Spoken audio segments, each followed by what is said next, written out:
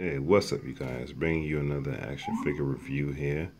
This is, ooh, I like the way he's glowing there.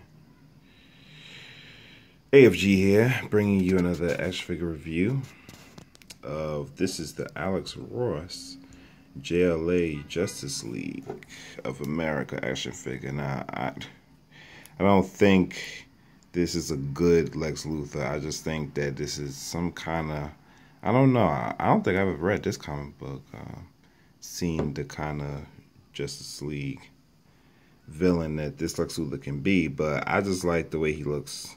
I like the design of him. I like the sculpt of him.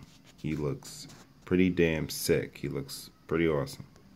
Yeah, so, you know, like I said, he's glowing. I like that effect. I like that glow effect. So I don't know what kind of suit he's wearing. I don't know what kind of power set he has or whatever, but if he's part of a Justice League wave, then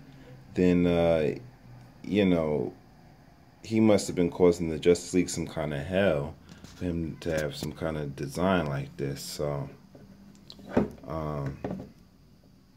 but it's a pretty good sculpt on him, a pretty good body mold. It's pretty impressive. So yeah, so I mean, I don't know what caused him to have this kind of suit or whatever.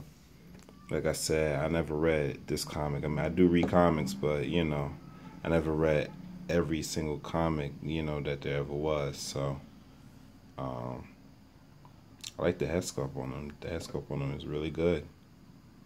Yeah, man, that's a mean looking Lex Luthor.